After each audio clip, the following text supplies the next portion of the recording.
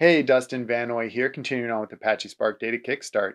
In this tutorial, I'll quickly cover how to set up a free Azure Databricks Trial environment. We'll do this by actually setting up an Azure account, but if you have an existing account already where you want to run your trial, you can set up a demo environment for Azure Databricks there. So a quick note, after the 14-day trial, you will need to start over in a new workspace. So export any of the notebooks you want to keep and be ready to recreate this environment for real world scenarios or to continue on with the trial.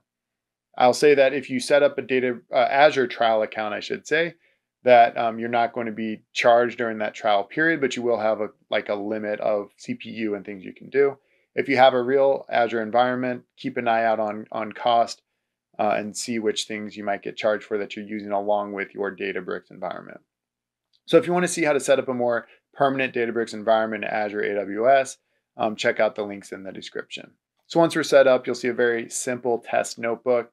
And I encourage you to check out my other videos about learning Apache Spark, which will follow along this. In addition, there's quick start notebooks that Databricks provides you can use to keep learning. Here we go. So the first thing you want to do is open up a browser and go to databricks.com/try-databricks. Now, with Azure, it's actually really easy to spin it up from the marketplace. So you may want to start in an Azure portal and go set up the trial first. But I'll show you this path that I took. So you'll fill in your information in this Databricks portal, choose this option here, select continue, and then you'll get the chance to choose that you want to spin this up on Azure.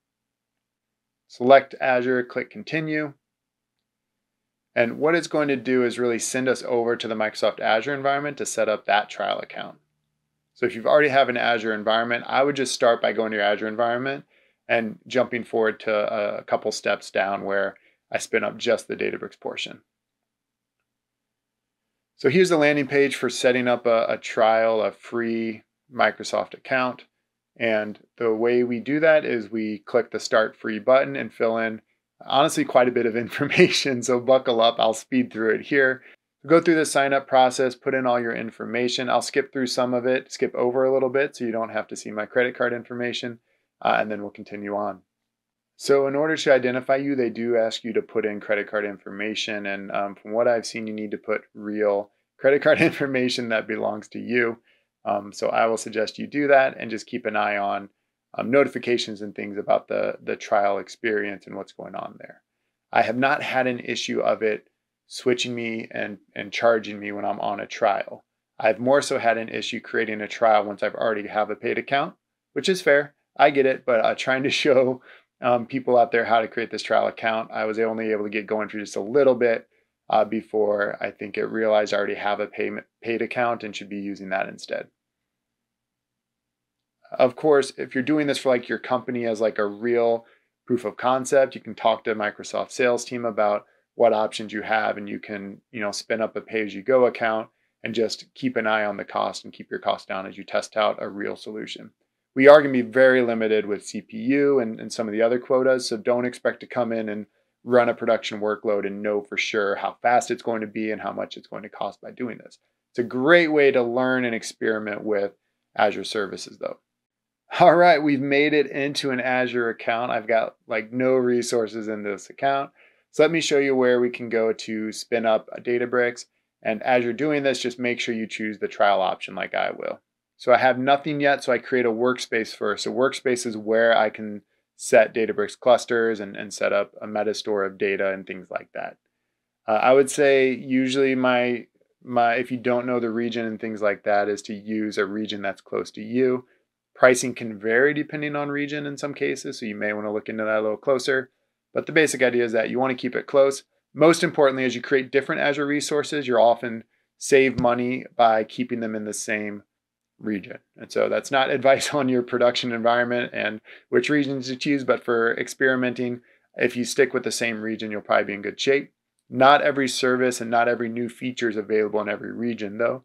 So you might want to look that up if you're trying to test out some of the newest features in particular.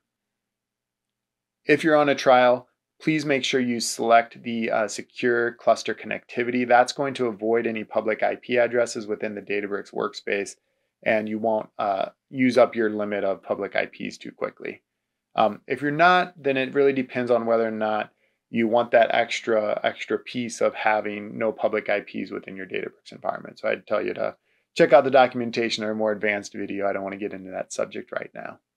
You also have the option to bring your own Azure VNet, which you can choose. I don't know if that works with the trial account or not, but I've done that for production setups, and there's additional steps. So follow the documentation about setting up subnets and things like that if you're going to do this. You have some options to turn on additional encryption using your keys.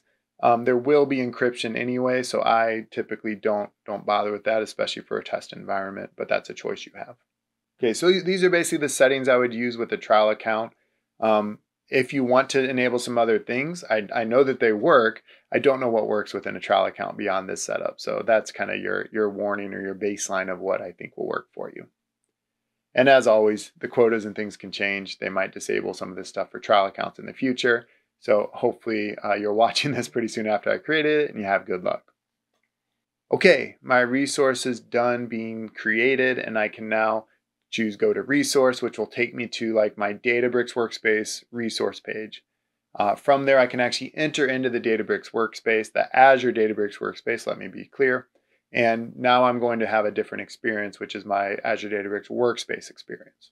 As you get in for the first time, it might prompt you with some things that you can choose to answer or not answer. It'll give you a bit of a getting started pane that you can use or not use.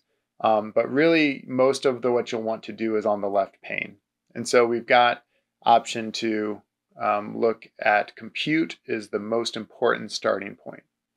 Your options for compute when you're in a trial are limited. And so let me show you how you get a very small cluster going that falls within the quota that you're allowed to use. I do recommend terminating after a certain amount of time. If you're just testing this out, I don't really recommend auto scale at that point. Keep it small. You can always go scale up manually later if you need to. So now I'll go ahead and create a notebook while my cluster's being provisioned here. Now in the notebook, I'm going to basically set up a variable. That's the first part. Variable name equals, and then I'm going to do Spark create data frame.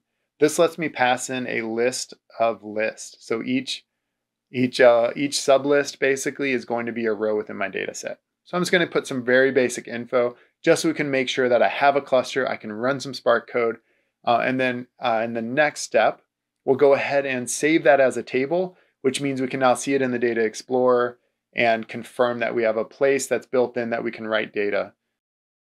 Realistically, there's other steps you'll do to set up your own like Azure storage account outside of the built-in Databricks storage account that's managed by this workspace. But for now, we'll just do that and call it a success that we stood up an environment and tested out a notebook. Really, that test notebook was just to make sure things are running. Stick with me. Jump into the next video in this series about how do we start writing our first PySpark code. And I hope that you'll enjoy the journey and learn a lot with me as we go from not really knowing Apache Spark at all to being able to be productive in the real world by reading and writing data. Please subscribe to the channel. Click on notifications if you want to be alerted as I add more videos to this series to really get you trained up on Apache Spark. See you next time.